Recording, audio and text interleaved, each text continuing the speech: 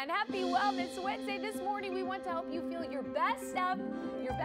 So we have easy steps to take. So here to teach us how it's done, it is strength coach Jeff LoVecchio.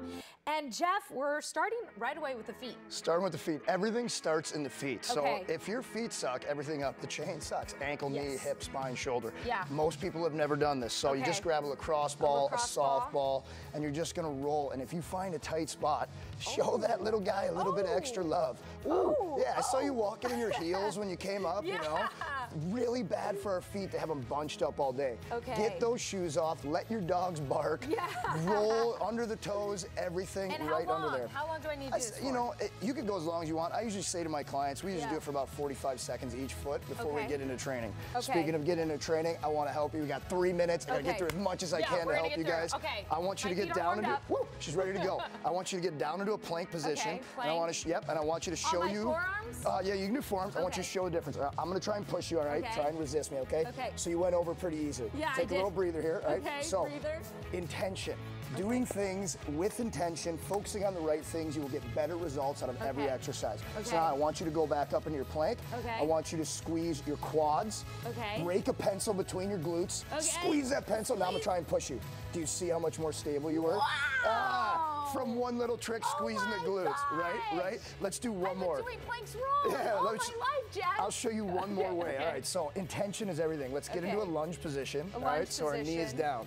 Now, down. we're gonna come up. We're gonna hold here.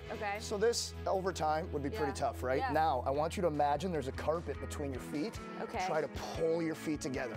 Do you feel the difference in the activation? Immediately. It's the same exercise, but now you're adding more intention. It's so different. You can get such better results out of the same exercises if you learn from people who know what they're doing, like myself. Follow me on the gram, at Jeff LoVecchio. All right, self-promotion here.